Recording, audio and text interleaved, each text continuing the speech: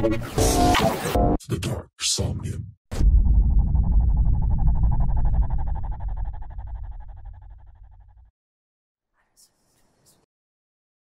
It was in my 27th year that I first came upon the house, hiking along the Alder Creek forest. The locals told me there was an old abandoned village deep in the woods, in a village whose prosperous years ended some 100 years ago, when Shaniko became the leading wool producer of the area.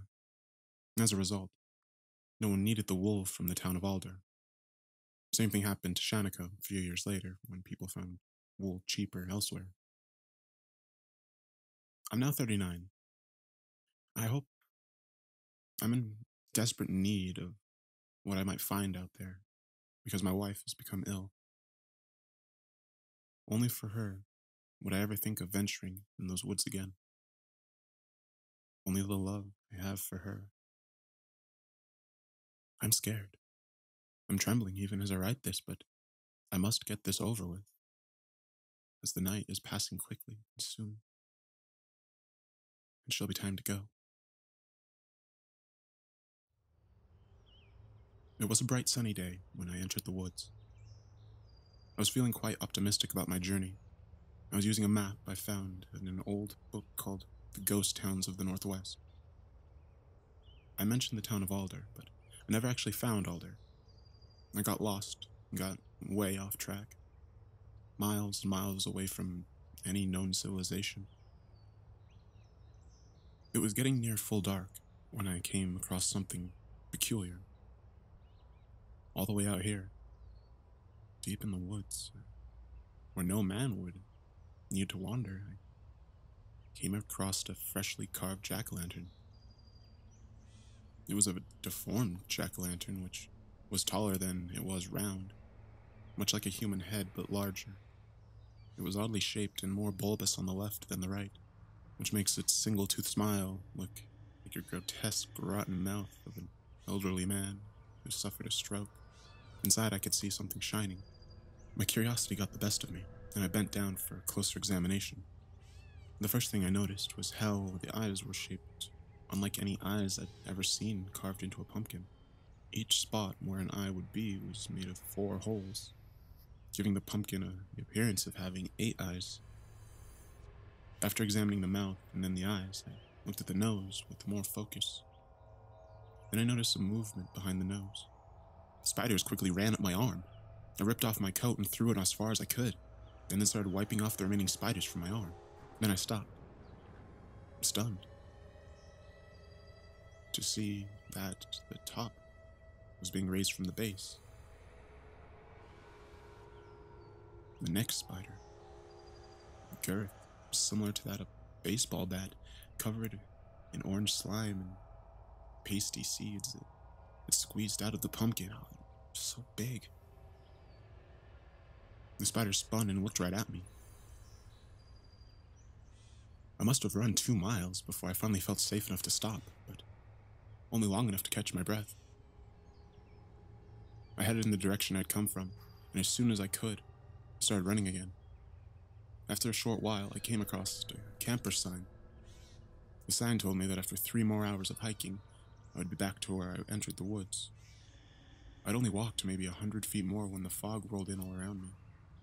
I'd be a fool to try to find my way back through the fog, so I gave up on trying to make it out of the woods that night. I would wait until morning, then walk out of the woods and try to forget the mention of the giant spider. I set up my small tent and climbed inside. Right before I went to sleep, I remember thinking, God, please don't let that spider find its way to me. I woke up in the middle of the night when I heard a sound much like a door being slammed. Was I close to a road? Was I so lost that I'm nearly out of the woods? I put my tent back in my pack and headed towards the noise. Luckily, the fog had lifted, at least for the moment. I had started to think that maybe it was all in my head until I saw a light in the distance, an orange light, and then I could smell a fire. The woods were on fire. They must have been. I'm way too far out in isolation for someone else to be out here, but of course that was a horrible pumpkin someone had carved. I walked slowly in the direction of the fire. Step by step, I listened. until I got outside of the clearing and the blaze of the fire. The fire drew my attention for a while. Its heat felt good on my coatless upper body. As I stood there warming my hands, I noticed rather queer things around. There was a chair made from a log with a back support made from twigs nailed to the log. Behind the big flames of this bonfire, I could see a house. Perhaps a house is missing their finer details. I walked around the tree line to get a better view of the house.